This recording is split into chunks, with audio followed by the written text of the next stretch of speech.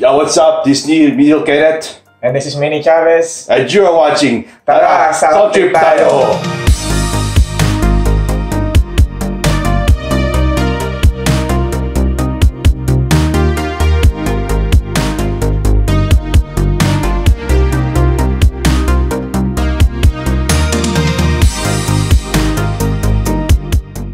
In this episode, we'll be talking about some of the gigs that we've attended for the month of October. And joining me here again is none other than Mr. Mini Chavez. Hi guys!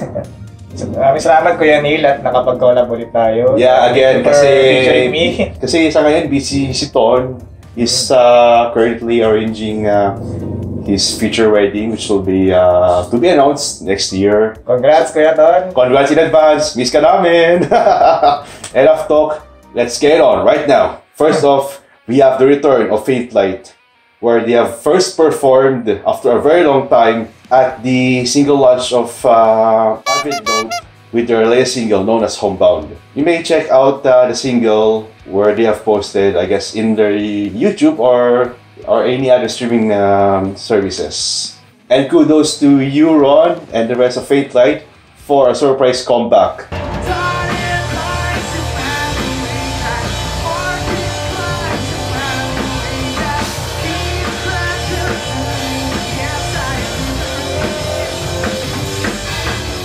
Hindi namin ma-expect yan.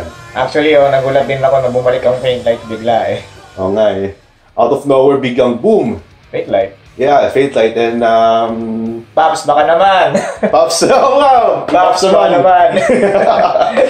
And then, moving on, we have hashtag DELANERSNIGHT.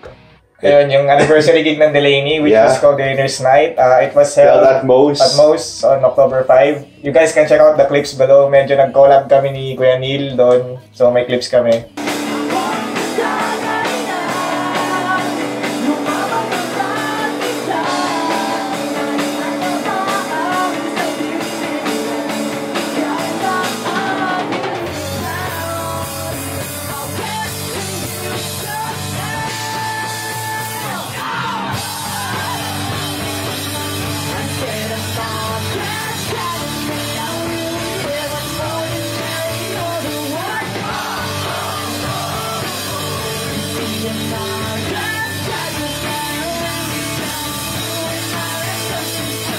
Yeah, tsaka shout out rin kay Jasper Lawan. The only one, Lawan. OG. OG. And then kudos din sa Finit Fam, the rest of the Delaners for organizing this fun and humongous event. Kahit sobrang sikip ang most, kahit nag-mosh pit sa ano? Nag-mosh pit sa North. Sa North. Nag-mosh pit sa Pop Rock, guys. Oh, ikaw pa yung nasasagi sa Wall of Death, di ba? Oo, eh. Chavez. Let's go! Mini, kantahan mo kami, Mini. Ano, pre? Tayo na, pre. Dalawa kayo nagbibidyo sa akin, apat ang ano? GoPro. May video na yung GoPro pala dyan. Akin to eh. Basta madam-cam ka na. Sino-sino pa yung mga tubok-tubok sa Delaney? Yung mga naabot mo? Lunar Lights, Signal Giant, Tanya Markova. Ano pa? Lost Threads! Lost Threads, oh, Lost Threads.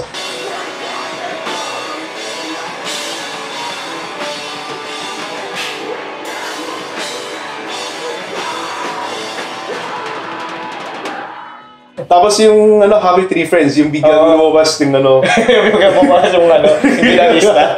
Oo.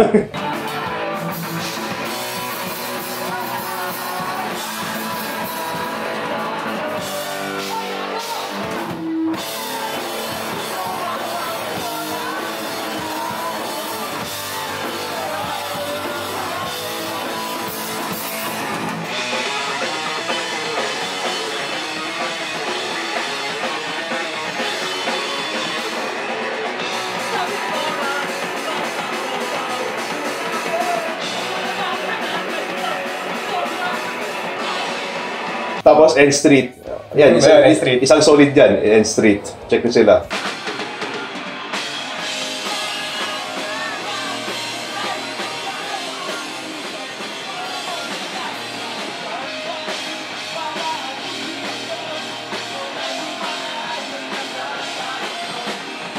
And then we also ano yung paratong gig ko?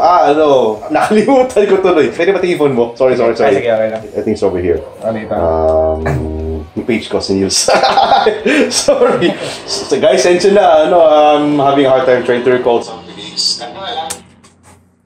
See, that's what happens if I forget my script or my list of gigs for me to showcase for this October's gig review / recap episode. Anyways, I was able to cover the 2 legs of Tevanny's music video launch of Try, which was held at Historia Bar and at the 70s Bistro. You may check out the photos of both legs in Speedstar Productions page and spot yourselves there. Oh yeah, shout out to Panda Choco Photography for also covering both of their legs. It was nice meeting you again and also to your crew. Anyways, back to the main video. Okay, it's called Pinoy Playlist. Sige, sorry. Moving on, we have the hashtag Pinoy Playlist, which was held at different venues around Makati and BGC. Pumunta ako sa day 3 ng music event na to sa Sun Life Amphitheater. I was able to catch up with the guys of Theresa and also with Fusebox for quite some time. Napaka-solid silang dalawang mag-perform.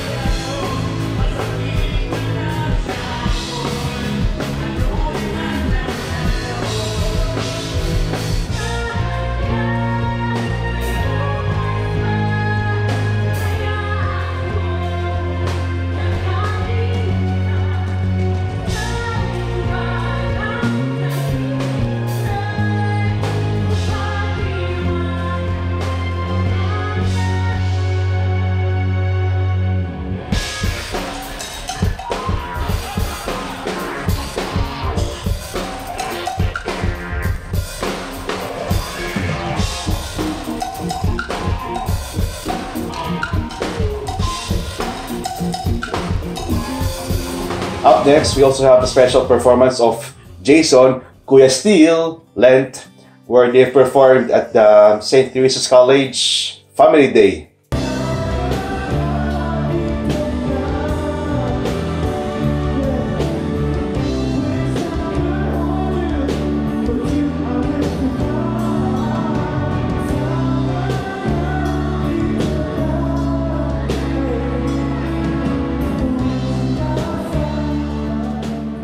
Kasama din yung SB19, yung isang boy band na K-pop inspired. I was able to catch a glimpse of their sound check before the performance. Kaso hindi ko sila napanood, sadly kasi may work ko. Pero, I'm telling you, Kuya Steele, give him a few months. Watch out, he's gonna blow up this 2020.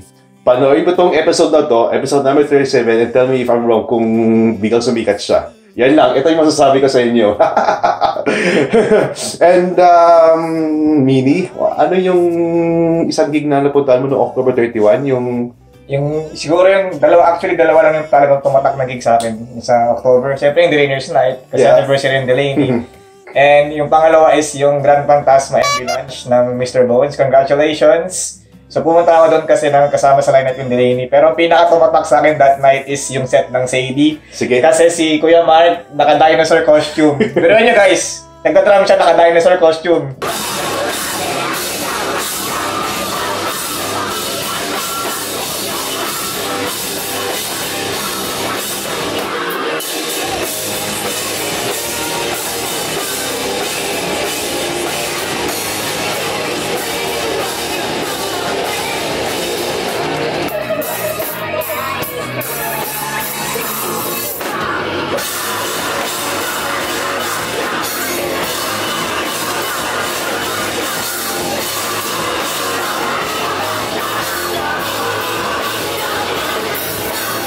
I was able to talk with Ton of Widrol kasi number 1, nabis ko siya. Tapos number 2, I need to know what's going on sa mga ibang events na hindi ko napuntahan.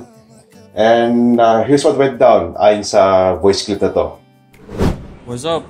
This is Ton Widrol and You are tuning in to Tara TV with Neil SAEL of Neil SAEL and Neil Photos. So for last Pursuit Fair, it's called Pursuit Fair Volume 6 in Creatives We Trust. It was held last October 19. It was a Saturday at Samsung Hall SM Aura Premiere. Maraming brands, I think around 20 plus brands ang nag-participate. Combination of old participants and new participants. So ayun, for this Pursuit Fair, grabe, sobrang competitive lang ng bawat brands na nag-participate in terms of the booth setup. Merong mga ilan na sobrang effort talaga nung ginawa nila for this. And then syempre yung iba naman, it's for fun. Then others nag-showcase din on how to print tees.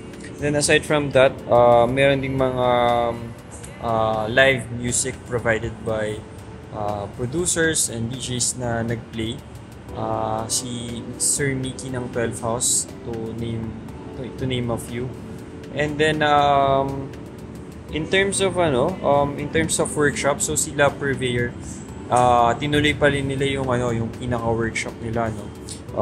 They tackled on marketing to the new digital platforms, content and power of influence. Siyempre, papanin, di ba, importante ito kasi ano na siya ngayon, digital age tayo. So, it's one of the important things. May mga keynote speakers from Titan, ayan, One Mega Group, Perea Street, si Julo, and then Sunny's din. Yung group ng Sunny's Face, yung Sunny's na Shades, tsaka may cafe na rin sila ngayon.